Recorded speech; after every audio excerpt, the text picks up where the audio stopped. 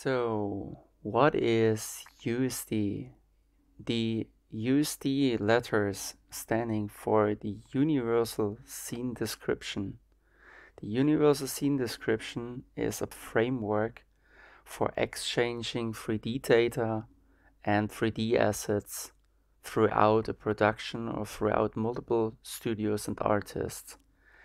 The USD file system makes it also easy to exchange data between different DCC applications, such as Side Effects Houdini, Maya, Blender, and many more. The nice thing is that the entire workflow is non-destructive. It's similar to, I would say, similar to a workflow inside of a nodal-based compositing system, such as Nuke or the nodal system in Fusion. It's quite a long time here. It was published by Pixar in 2016 as open source, and many developers trying to implement it right now.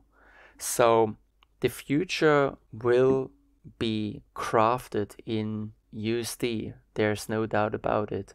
And for us Houdini artists, we have the privilege to use a very, very nice tool. It's called Houdini, and Houdini has a very new context, the so-called LOPS context, or also known as Houdini Solaris.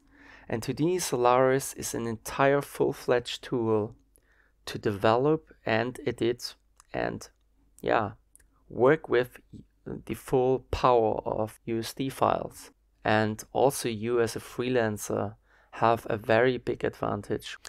Houdini Solaris integrates the USD Hydra framework. The Hydra framework is essentially the imaging tool for those universal scene data. And Side Effects has also released their new Karma render engine, which plugs directly into this system.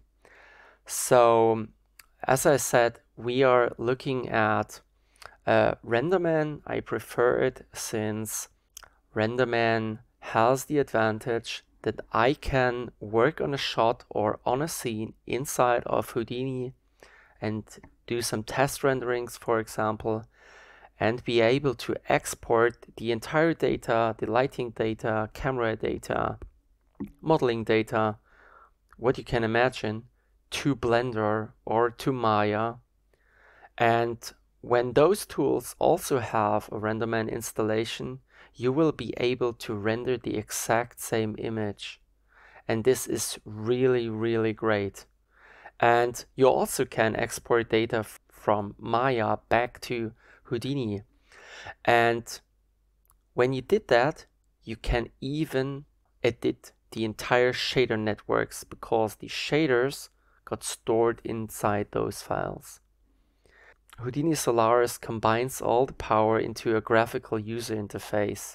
So, and this also makes it easy to read a scene. So you can look at the graph and you see exactly what will happen when you move down the chain. In the USD scene, you see everything what happens. Of course, you can interconnect all parts of Houdini and can interconnect everything together, as well as sources from outside. But it's a lot easier to read, and you see also all the outputs and all the layers, and you know exactly what's going on. And this is also the biggest advantage. So I did the switch with Houdini 19 this year, the final switch to USD. I started about 3 years ago to trying to understand it, and I had a lot of fear. Since Houdini 19, I have no doubt that every one of you can create wonderful scenes in a very, very short period of time. I think in the future it will be beneficial to all of us.